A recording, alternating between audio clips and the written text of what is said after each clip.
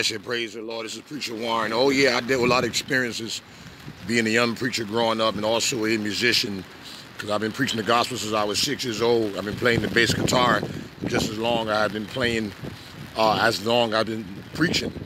I can tell you a lot of experiences I had dealing with player haters in the church, and I had to be determined to serve the Lord, because if you keep your mind on church people, you'll backslide, because you're going to deal with personalities in church, especially among our own people.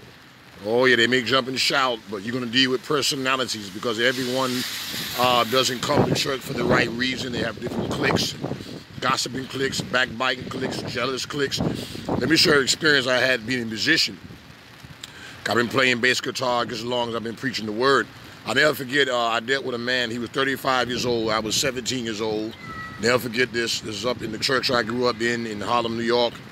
Refuge Temple Church. Praise God for that church. But it was, I tell you, you had to be strong to be among the saints, because you had so many different personalities.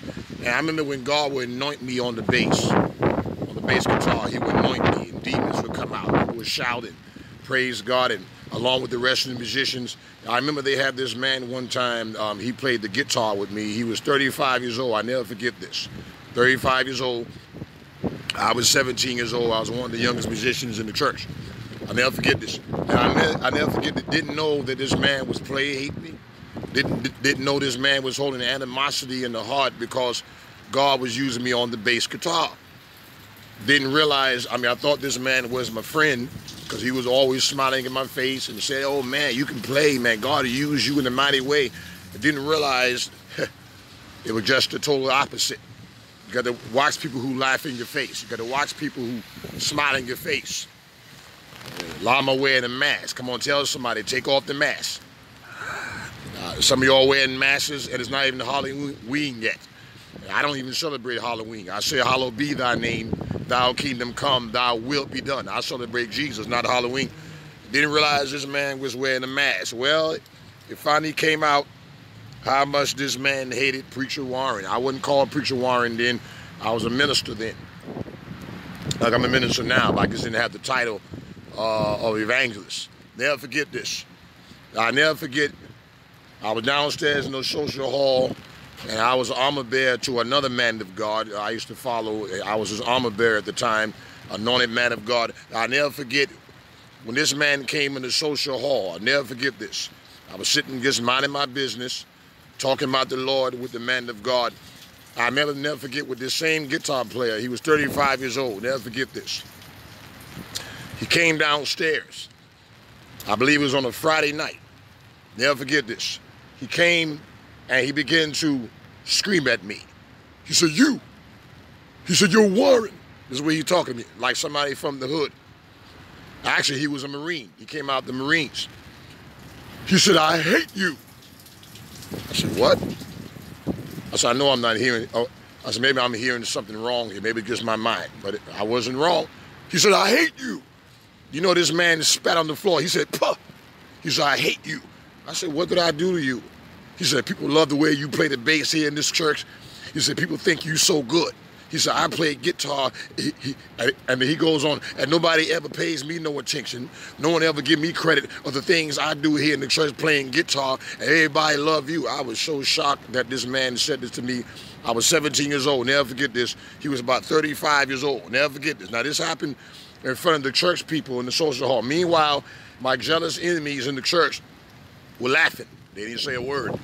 They wanted this man to hurt me. This is what the man said to me. He said, I'm gonna cut your throat. This is what he told me. He said, I'm gonna cut your throat. Do you know this man was gonna have he had a knife on him? The man was literally gonna cut me in the church. Meanwhile, no security guards, no one said nothing. At the time, I had a bad temper at the time, because people was always provoking me to anger in the church, so I would always defend myself. I didn't have nobody to defend me at the time.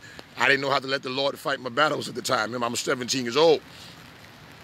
So I said, man, I told the man of God next to me, I said,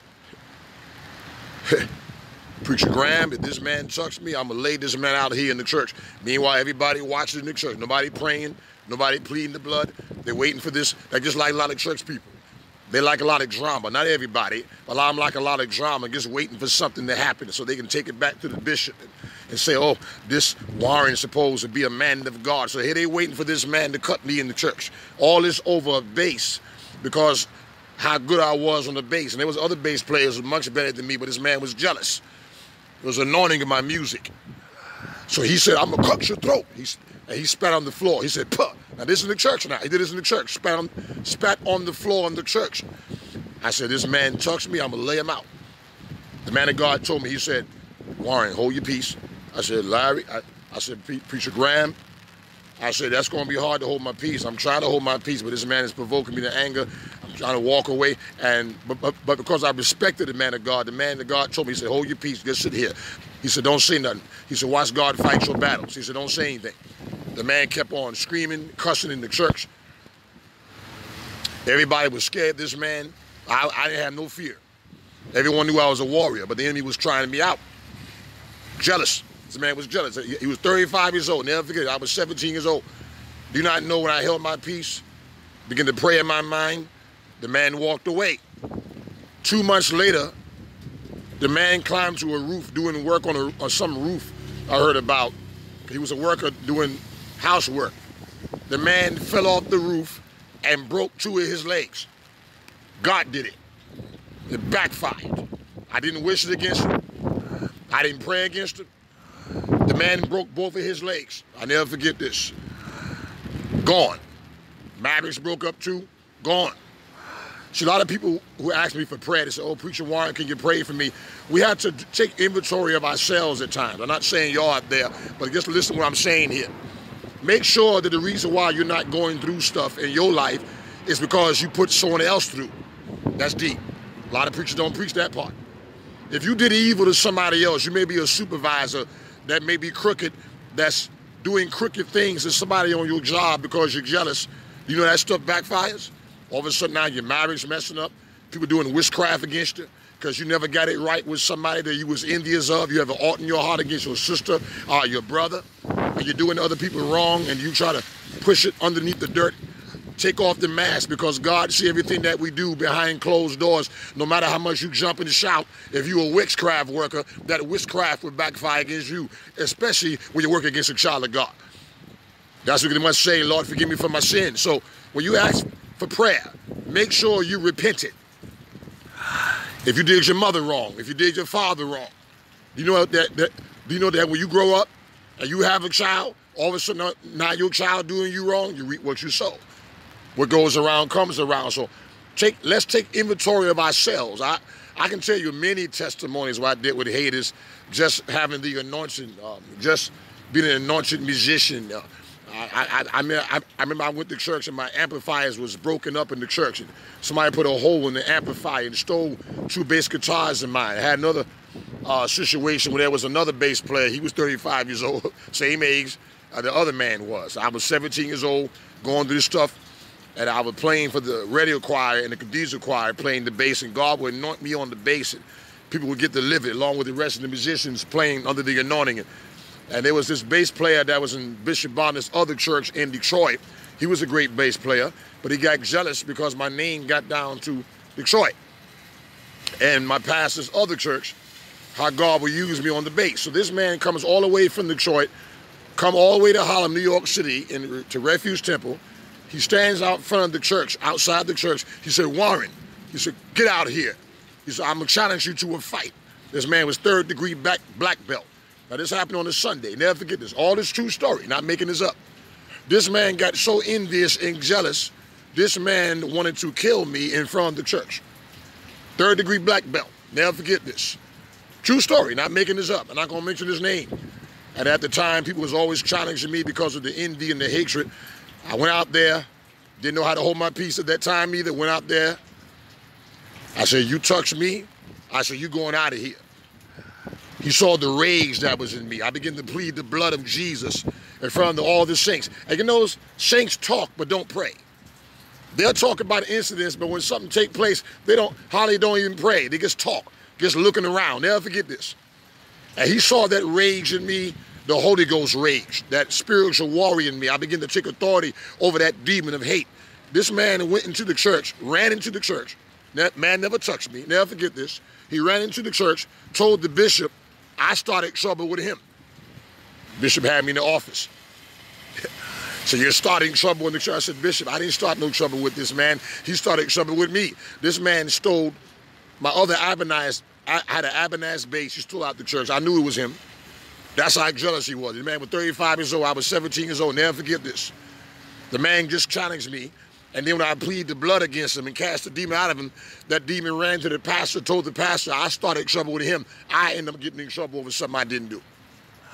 I can tell you a whole lot of stories I'm going to share with you. I had to learn how to be determined to walk with Jesus and take my eyes off church people. I keep my eyes on the prize. Many of you left the church because you suffered church hurt by people who you thought that was saved. And a lot of them was saved, but they was carnal minded. If you're going to leave that church, don't leave Jesus. That's deep. That's deep. That's deep. I want to say it again. If you're going to leave that church, don't leave Jesus. Because, see, that's not a real church to you. That gets a church building, but don't leave Jesus. Be determined to walk with Jesus no matter what. I feel the anointing of the Holy Ghost right now. Oh, I can tell you many situations where I had supposed to get married way before I met my wife, Priscilla. I only been married for 2.5 years, and many times I had friends of mine who slept with women I supposed to have been married to. I supposed to have gotten married to. God bless you, young man. Happy to see you. You too blessed to be stressed. Have a good day. Hallelujah. Amen. Thank God, a young man praising the Lord. Hallelujah. When the praises go up, the blessings will come down. Oh, yeah, I suffered many things in the church, a lot of church hurt, and caught one of my so-called best friends. Actually, I didn't catch him. My own ex told me, she admitted to me herself, that she slept with my best friend in the limousine, and this man was already engaged to a Spanish girl. Never forget this. And I thought this was where he's supposed to be one of my best friends. He's in South Carolina now. He got remarried, but he slept with one of my exes I supposed to get married to in his limousine having sex. I had many times, there was bishops who had flirted with women I was engaged to in the past. A lot of them has even slept with pastors and bishops in different states. I can tell you, I'm going to share a lot of my testimonies that's going to bless you and how I left the church, but I didn't leave Jesus. I had to get out the organization because I was being lied on so much. And they even had a lie on me saying I was on drugs and that I backslid. Never was on no drugs. They wanted to see me on drugs. See, a lot of time when you are anointed by God, oh, yes, you deal with player haters. I'm talking about church people. I'm talking about family. I had family members who used to throw the Bible on the floor, write it in the house. Never forget it. They want to see me preach the gospel, but I said, I'm going to keep on preaching anyhow, even when family turns against me. I was about at least 13, 14 years old back then. Praise God, dealing with envious people and jealous people. I said, no, I'm determined to keep on preaching God's word. Oh, hallelujah. Praise be the name of Jesus. I'm not going to leave Jesus. I feel the anointing of the Holy Ghost. I may have left the church, but I didn't leave Jesus. See, a lot of folk left the church, but they left Jesus. If you're going to leave that evil church, don't leave Jesus. Praise God, because even Jesus had problems with people who were supposed to be religious people. They was putting them down. They criticized him, but that didn't stop Jesus. He still did what he was sent to do, because greater is he that's within you than he that is in the world. I just want to encourage you and share some of my experiences with you. Before I even got married to my wife, it wasn't always easy. Don't think because we smile and we look nice on the outside that we didn't go through. It's a price for the anointing. Now, I know many of you out there have been through stuff. It's a price for the anointing, but the price is still right. I'm not talking about prices right. I used to watch that. I used to like that. But I'm talking about paying the price for Jesus. The price is still right, because you'll come out not as pure silver, not as pure bronze, but as pure gold that has been tried in the fire. I feel the anointing of the Holy Ghost. Now you can have a testimony and say, I passed the test. Now I have a testimony. That's how the anointing grows. That's how the anointing builds.